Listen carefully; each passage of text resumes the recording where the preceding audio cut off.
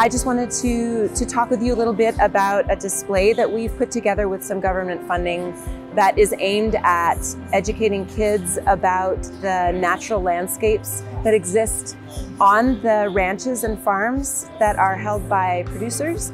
And we're using this funding to help them understand a little bit about the species at risk and the wildlife that occurs in great diversity on those native grasslands. Funding is helping us to create a really interactive landscape that these kids can walk up to and touch and move parts and pieces around. This gives us the opportunity to talk with the next generation and help them understand the ways that their families who have been ranching the land for hundreds of years are actually stewards of that land.